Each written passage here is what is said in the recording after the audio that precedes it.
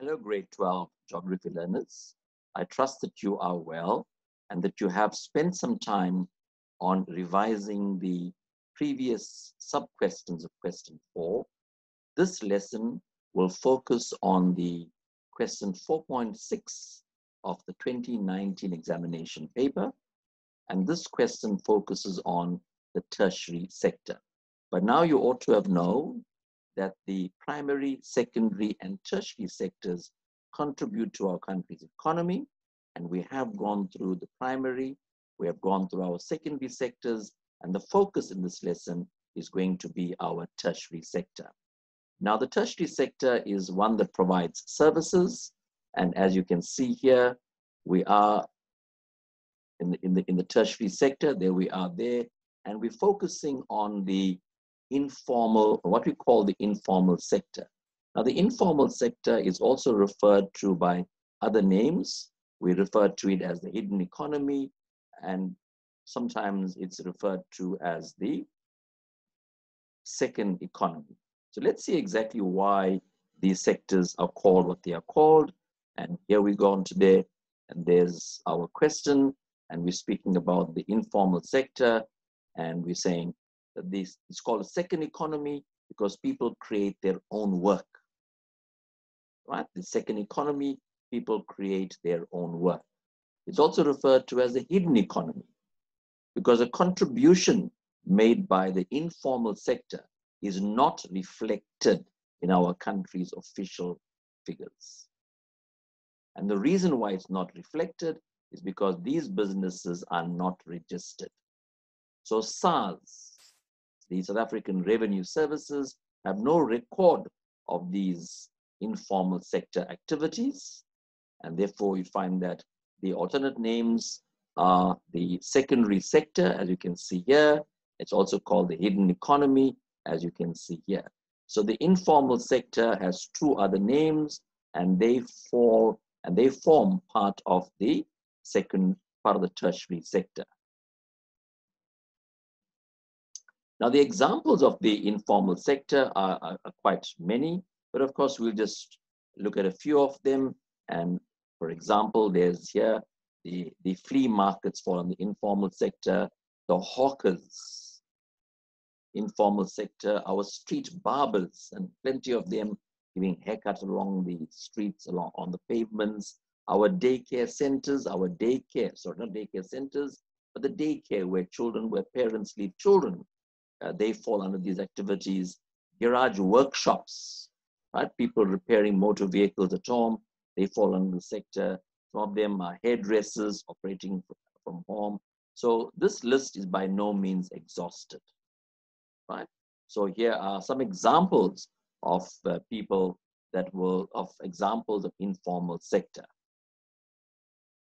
right? So let's move on to the next slide. And here we're speaking about the reasons why people would be involved in the informal sector, right? The reasons why people get work or involved. And here, the first reason is there's an economic recession.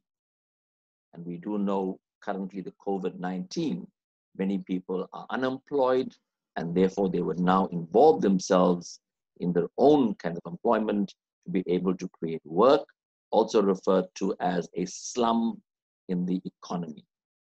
Our second reason is mechanization on the farms, where machines are now taking over the work of people.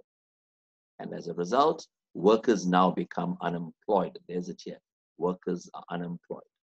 Climatic hazards, your droughts, your floods, will have a negative impact on farming and food security, right? Negative impact on farming. And again, workers are going to be jobless. Your next reason is that large businesses, the big companies, your formal businesses, they subcontract work to the informal sector. In other words, these formal businesses will take on that work, and they will now employ people from the informal sector to be involved in this work, right? So there's it there. The formal business are going to employ people from the informal sector to do the work. And the reason why they do that is to avoid the labor regulations. For example, these workers here, right? There's no tax being paid by them. The issue of leave and so on doesn't apply to these people here. So the large businesses will now employ the informal sector. The apartheid policy may have had a role to play in this, in that it created lots of people that are jobless, right? The apartheid policy, people are jobless, and therefore these people can't find work easily, and therefore they must now find work in the informal sector. Our immigrants are people that come from other areas, other countries to find work in our country. They too can't be employed in the formal sector. Perhaps they have no paperwork, no IDs, and therefore they will find work in the informal sector. Right? So there, the reasons we've given. And here's the diagram given to us in the 2019 examination paper. And there's the minister. He says we should ban street trading. Right? So he's quite vocal on that. Street trading should be banned. There's it there. It should become illegal. Should not take place in his view. And we should fine these offenders 5,000 rands. Now remember, these informal traders don't have 5,000 rand to pay. But so by saying 5,000 rand, we're trying to minimize people involved in the informal sector. And there's the informal trader. And he's thinking this minister is foolish, right? So let's see what kinds of questions have been asked in the examinations last year. And the first question, it says, define the term informal sector, right? First question, we are required to define the term informal sector. And there's it here. They are small businesses. They are not registered, important. They are small businesses. They have no licenses. They're not registered with SARS. And therefore, they don't pay any taxes. So we're looking for 3 or 4 ideas. Small businesses, not registered, not paying tax, don't have a license, and of course, not registered with SARS, and that will score you full marks in a question like that.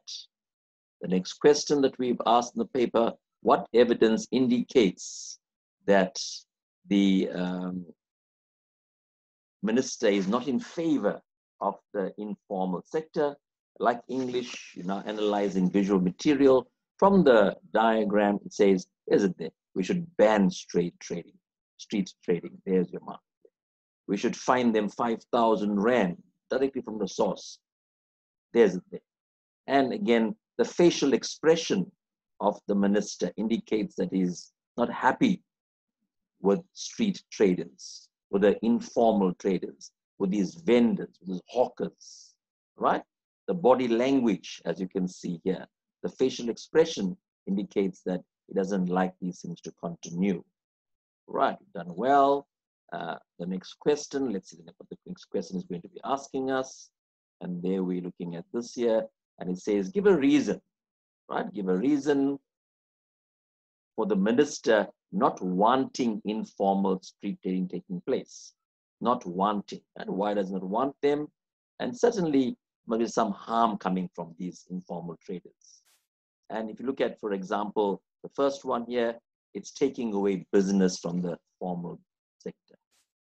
So the informal sector, informal businesses are robbing the formal businesses of their normal activity. And the government would be at a loss in terms of this, because this formal business pays taxes. So the government must not protect them. The informal businesses tend to keep the area untidy, causing litter. There's it there. Having potential health hazards. There's it there. Right? Imagine buying food from a street vendor. Now the food does not have any health protocols being maintained. The area becomes unsightly. It spoils the aesthetics, the beauty of the area. The high levels of pollution. The high levels of pollution. It hinders the movement of pedestrians on the pavements. In other words, your normal shoppers, they can't move quite easily in the area. And you might recall earlier this year, the Metro Police in Verulam took a tough stance against the street vendors in the area because they were congesting the pavements. They were making it difficult for customers to enter and shop in the formal businesses. Right? So the question is, why doesn't the minister not want informal trading? Why is against the idea of informal trading? And the next reason is they are not registered. They're not paying tax. The government makes no money from them. And as you know, we need the tax from all of these businesses, right? Sometimes these informal businesses may deal in counterfeit goods, illegal products. All we want is one reason. And of course, you've got many of those reasons that are being asked there. Our next question, I think the final question here is, give two reasons, right? Give two reasons why the informal sector is important. Important to who? Important to the people that are working in that sector. Important question, 4 marks. Give reasons why the informal sector is important for the informal trader. There's it. Why is it important for the informal trader? And again, we're looking for simple ideas. There's it, the first one there. It gives them income because they have a source of work. There's it, right? People are working. People are working to their own involvement. People are working because they are quite resourceful. So people are working, they have income, it reduces their poverty. Important, it reduces dependence on social grants. There's it, right? So people are working and there you have reducing dependence on social grant. Because people are working, it now improves their living standard. Because people are working, they're able to acquire food, and there's food security issues coming in there. Right? People that are working in the informal sector may also develop entrepreneurial skills. They now become more skilled. And of course, people like to work in the informal sector because you have flexible working hours, flexible trading hours. And you know, if we support informal sectors, we can purchase from them at odd hours of the day, unlike a formal business that generally opens from 8 to 5. Informal sectors, you can purchase after hours. People like working here because of the convenience of working from home. Flexible working times as well. It doesn't require large amounts of capital. There's not much overheads in informal business, not much expenses, no rent and water and lights and no paying salaries, not paying tax. So you don't require large amounts of money to be able to start these businesses there. Of course, they don't require permits and they don't have to comply with trade regulations. Now, there are numerous factors. All you want is any 2 of them. But we should be preparing for an 8-mark question, and we're looking at give 2 reasons why the informal sector is important for the informal trader. There's it again very quickly. It creates work. It reduces poverty. Person has income, develops skills. Or from the government point of view, it's going to reduce social dependence on grants, and the government is happy. People's living standards are going to improve, right? And this, of course, is going to promote food security.